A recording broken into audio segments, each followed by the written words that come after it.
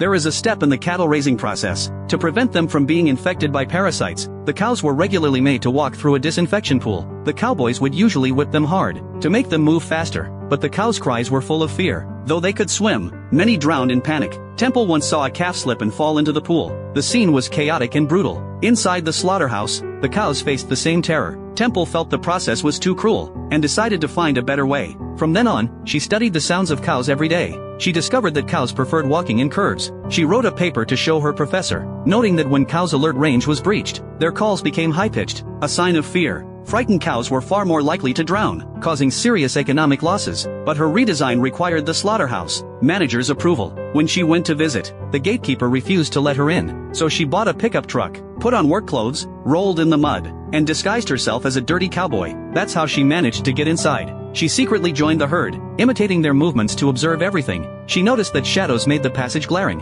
puddles reflected light, and hanging objects startled the cows. She recorded it all carefully. Eventually, she published her master's thesis. Her suggestions for improving slaughterhouses attracted a farm owner who personally invited her to design a new type of disinfection pool. When she was short on ideas, she noticed a calf drinking water peacefully. That's when she realized the slope should feel like soft soil. She quickly drew up the design, and construction began immediately. Before long, the world's first disinfection pool, built according to animal behavior, was complete. The day before it opened, Temple gave a demonstration. The cows slowly walked along the curved path, moving calmly in circles. The cowboys didn't need to whip or shout. They just walked in the opposite direction. When the cows reached the pool, they didn't panic, because the sloped grooves kept them from slipping. They entered the water steadily, swam across, and climbed the steps on the other side. Without any violence or shouting, the herd passed through quickly and peacefully. Everything was calm, natural, and in harmony. Would you care about how animals feel?